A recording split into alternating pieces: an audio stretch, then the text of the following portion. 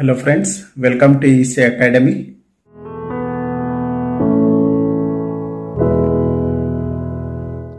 In this lecture, let us understand concept of radio wave propagation. Radio wave propagation can be broadly classified as ground or surface wave, space wave or tropospheric, and sky wave. So radio wave propagation can be broadly classified as ground wave or surface wave, space wave or tropospheric, and sky wave.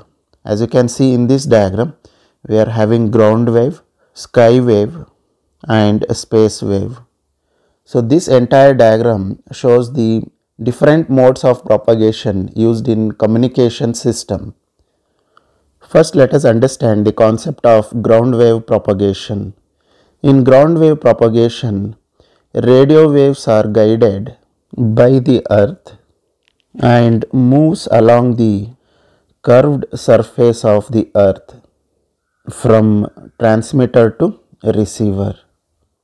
So in ground wave propagation, the radio waves are guided by the earth and it will move along the curved surface from transmitter to receiver. So as you can see here, these ground waves will travel along the curved surface from transmitter to receiver. Since waves move over the ground, they are strongly influenced by electrical property of the ground. Since these waves move over the ground, they are strongly influenced by electrical property of the ground. Since they move around the surface of the earth, they are strongly influenced by the electrical property of the ground.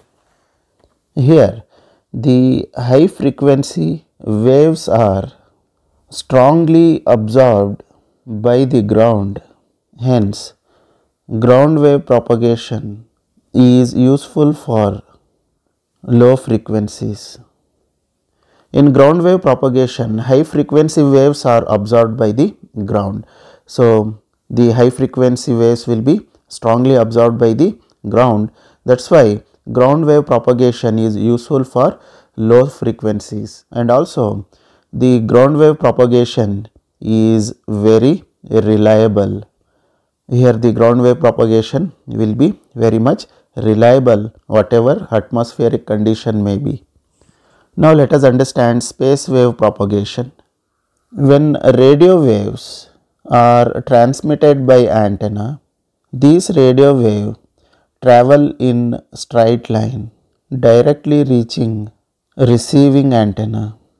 This process is known as space wave propagation. When the radio waves are transmitted by an antenna, these radio waves travel in straight line and it will reach the receiving antenna. This process is known as space wave propagation. The space wave is made up of two components. First one is line of sight wave and second one is ground reflected wave. The space wave is made up of two components. First one is line of sight wave and second one is ground reflected wave. In line of sight wave, the signal is directly transmitted from transmitter to receiver. In ground reflected wave, the signal is transmitted from transmitter and then it is reflected from the surface of the earth and then it will reach to the receiver. Now let us understand sky wave propagation. In sky wave propagation, radio waves are transmitted from transmitting antenna and these waves reaches the receiving antenna after reflection from the ionosphere. In sky wave propagation, the radio waves are transmitted from the transmitting antenna and these radio waves will reach the receiving antenna after reflection from the ionosphere. So as you can see from this diagram, in sky wave propagation, the radio waves will be transmitted by the transmitting antenna. It is reflected by the ionosphere, then it will reach the receiving antenna. This process is known as sky wave propagation. This is about the concept of radio wave propagation. Hope you have understood the topic. Thank you.